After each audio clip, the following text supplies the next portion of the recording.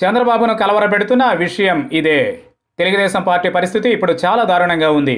మళ్ళీ అధికారంలోకి వస్తాం, నాలుగవసారి కూడా ముఖ్యమంత్రి చంద్రబాబు సినిమా చూపిస్తారని ఆ పార్టీ అధికార ప్రతినిధి బుద్దా వెంకన్న అన్నంత సులువుగా ఏపీలో పరిస్థితి లేదు. టీడీపీ ఆశలు పెట్టుకున్న చోట చిల్లు పడుతోంది. వైసీపీ కంచుకోట మాత్రం చెక్కు చెదరడం లేదు. ఈ ప్రాంతీయ సమీకరణలు టీడీపీని కంగారు పెడుతున్నాయి. అదే సమయంలో సామాజిక సమీకరణలు కూడా ఆ పార్టీకి అంతు చిక్కడం లేదు. ఎప్పుడు ఎన్నికలు జరిగినా అధికారం మాదే అని జబ్బలు జరుస్తున్న టీడీపీకి తమ్ముళ్ళు ఒక్కొక్కరిగా పార్టీని వీడిపోతుండడం కలవరపెడుతోంది. పోయిన చోటే వెతుక్కుందామంటే అక్కడ శూన్యమే కనిపిస్తోంది తప్ప ఫలితం దక్కడం లేదు.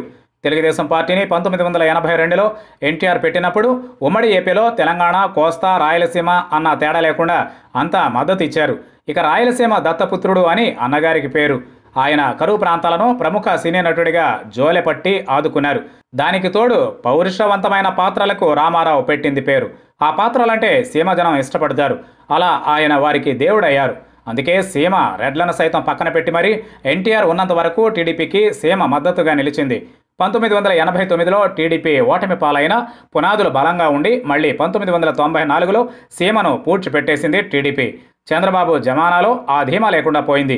ఆయన 1995లో గద్దెనెక్కిన తరువాత సీమలో సైకిల్ పార్టీకి తూట్లు పడడం మెల్లమెల్లగా మొదలైంది. ఇక 1999 ఎన్నికల్లో చంద్రబాబు బీజేపీ మద్దతుతో బొటాబొటీగా గెలిచారు. అప్పుడు కూడా సీమ మద్దతు కంటే కోస్తా బలమే ఎక్కువ.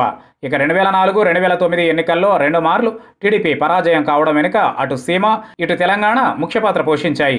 2014 ఎన్నికల్లో మోదీ గాలిలో చంద్రబాబు గెలిచినా కూడా సీమలో టీడీపీ హవా చూపించలేకపోయింది.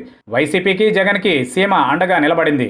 కోస్తా బలంతోనే చంద్రబాబు 3వసారి సీఎం అయ్యారు. ఇక 2019 ఎన్నికల్లో సీమతో పాటు కోస్తా కూడా దెబ్బ కొట్టడంతో చంద్రబాబు ఘోరంగా ఓడిపోయారు.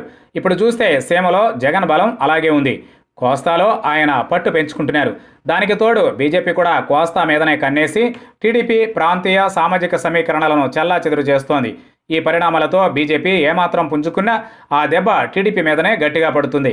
సీమను పక్కన ఉంచుకున్న వైసీపీకి కోస్తాలో ఏమాత్రం బలం కలిసినా మరోమారు అధికారం దక్కే అవకాశాలుంటాయి. ఈ ఆలోచనలతోనే పసుపు శిబిరం ఇప్పుడు ఉనికిపోతోంది.